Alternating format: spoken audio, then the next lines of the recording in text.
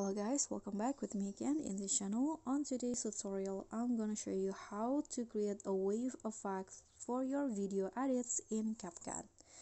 So here, what you need to do is just use the video effects from CapCut.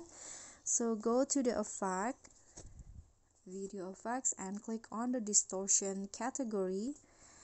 Then here you can just add the ripple distortion effect. Adjust the sharpen to around 50, and so is the blur. Okay, and then the size, just leave it as it is. Set the speed to around 11, and then the intensity 33. Okay, and you are done. Just click on the check icon and apply it to all of the clips, and here is the result. Okay, so that's all from me. Thank you guys so much for watching. I hope you enjoyed this video.